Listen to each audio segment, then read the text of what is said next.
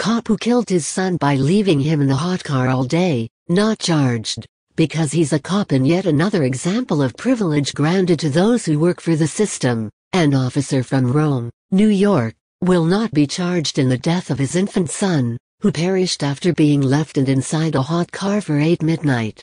Officer Mark Fanfarillo left his 4.5-month-old baby, Michael, in his car during the summer for nearly 9 hours, but Oneida County District Attorney Scott McNamara refused to press charges.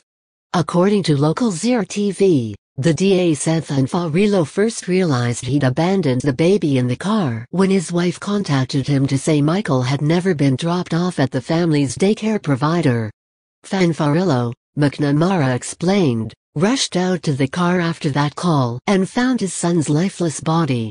Although Fanfarillo relentlessly attempted to resuscitate the baby, the effort was ultimately unsuccessful.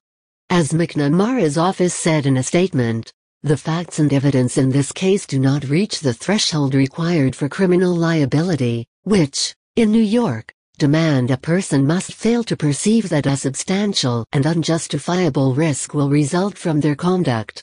A lapse or loss in memory is insufficient proof to satisfy the legal requirement of failing to perceive a risk. Something more is required.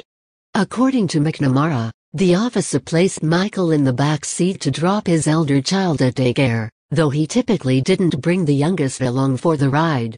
After returning home, Fanfarillo simply forgot the baby was strapped into his car seat, did a few chores, and fell asleep, while Michael suffered in oppressive summer heat, eventually dying of hyperthermia, over 8 midnight later.